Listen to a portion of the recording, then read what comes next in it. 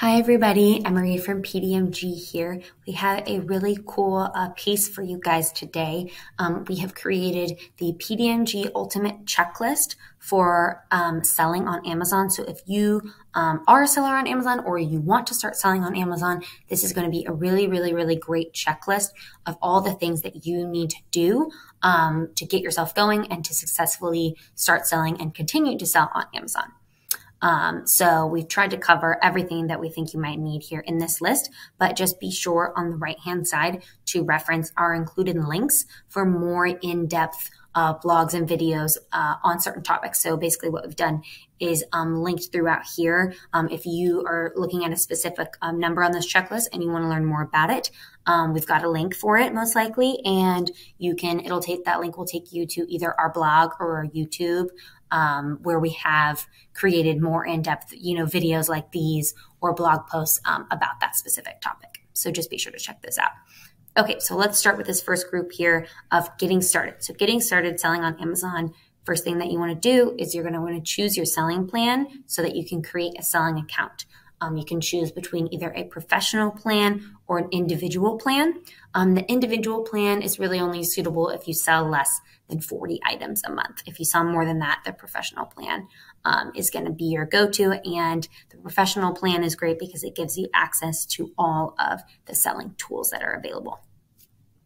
Okay, so number 2 is you'll want to complete your registration and create a selling account. You'll need some important pieces of info here to do this. You'll need your bank account number, bank routing number, chargeable credit card, government issued ID, tax info, phone number, all that good stuff in order to complete the sign up and complete your registration. Next thing you want to do is just make sure, number 3 here, to understand the cost of selling on Amazon. We've got a link here if you want to go check out some specifics on fees. These two are actually links to Amazon. This is a link to their fee chart, and this is a link to go sign up for an account. But the rest of these are all PDMG related links where we talk more in depth about the topics. But jumping back over here to understanding the cost of selling. So there's always going to be a referral fee per unit sold for every sale on Amazon.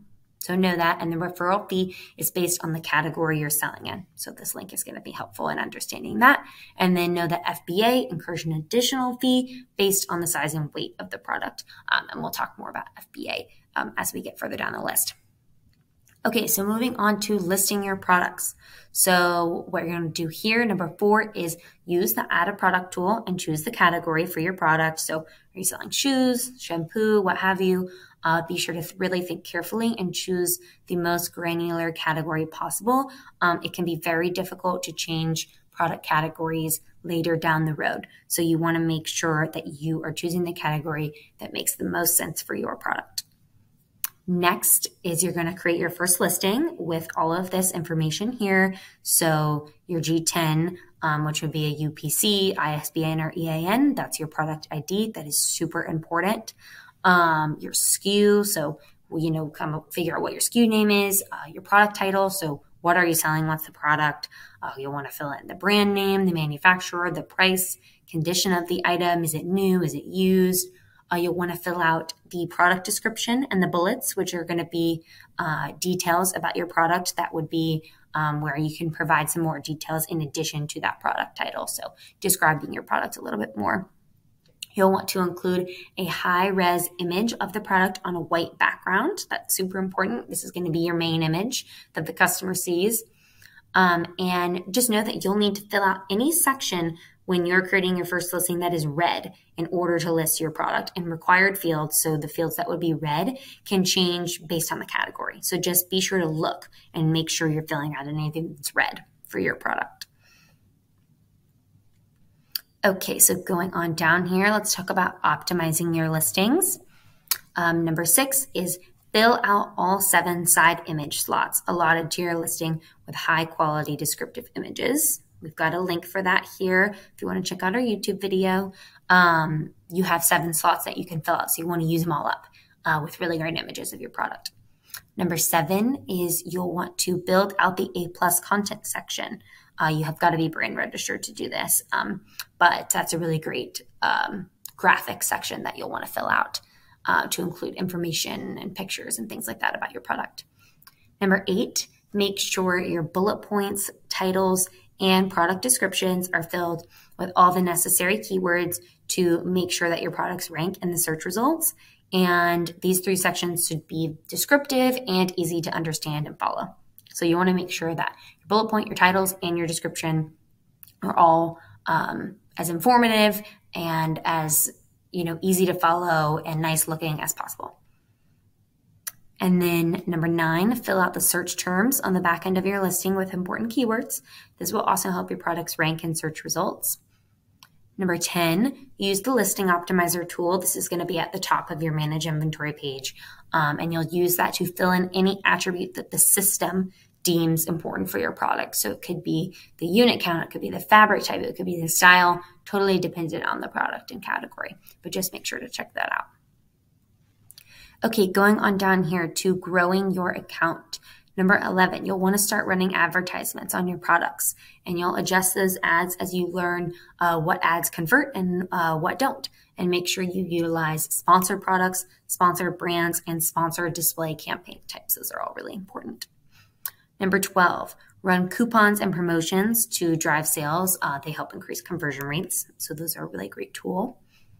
Number 13, apply for brand registry with Amazon. Make sure you do this. This gives you, access to a lot of really great tools, and it protects your brand and your trademark. And you'll fill out the application at amazon.brandregistry.com. Little PDMG tip here: supplemental trademarks will not work for brand registry. Number 14, add videos to your listings. You must be brand registered to do this. Another important reason to complete number 13. Number 15, build your brand store. Also got to be brand registered. Your brand store is a page for customers to shop your products. So think of it like a digital storefront. You can design the page with images and colors and arrange your products to shop in a way that's enticing to customers. Number 16, understand how the buy box works and what it means to win the buy box. That's super important. 17, organically grow your reviews. So sellers can make use of the Vine program to grow their reviews, and they can request reviews on completed orders to grow that positive review pool. A PDMG tip here is don't manipulate the platform, as Amazon will find out, and that would not be good. Number 18, you'll want to parent your listings and create variations. So any product that has a variation, so for example, you have one shirt that comes in multiple sizes and colors, needs to be parented. And this allows customers to see all of the variations of your product on one detail page. I would definitely check out this blog post here because this is super important, and it's a really great thing to do for your products if you are able. So your product would need to be, you would need to be selling the exact same product, but it just comes in like a different scent or a different color or something like that. But to be able to have variations and create parents, it's got to be the exact same product that's just coming in a variety.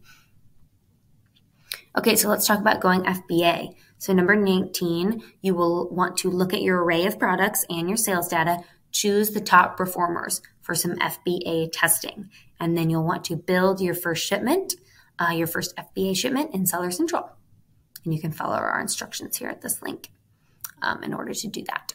Number 21 is you'll want to continue to run a dual shipping program with FBM as your backup in case there are any issues that arise with FBA.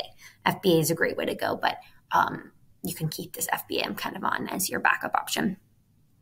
22, as you add more products to FBA, it's crucial to keep a close eye on your inventory levels and restock your inventory where needed.